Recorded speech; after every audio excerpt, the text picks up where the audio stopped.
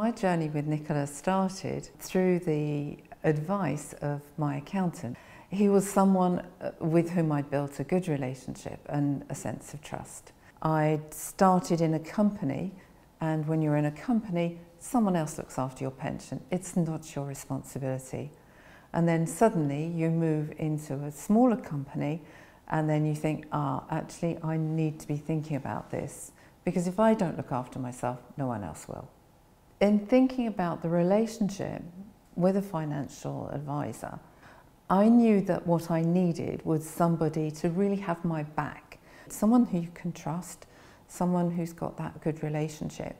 And it's long term.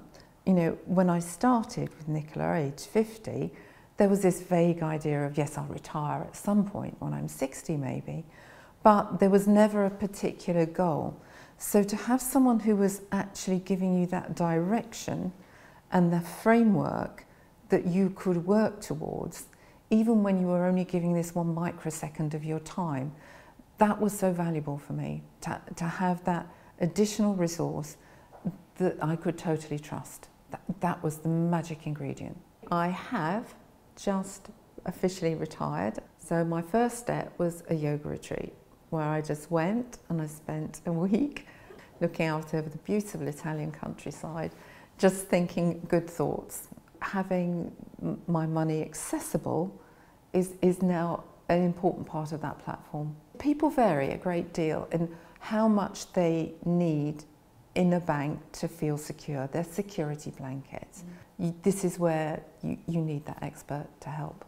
Do you really need 6 security blankets? I don't think you do. The important thing is to make sure that the money is going to be in a reasonably accessible place, give you a good return, and that you feel confident that it's secure. So I think security as you get older just becomes so important. Nicola's got some really good planning tools. It just means that you feel completely on a day-to-day basis in control of your own finances. Getting the finances sorted out with Nicola's assistance has given me the bedrock that I can build on. So I'm feeling a huge amount better about being retired than I thought I would. So yeah, good things to come.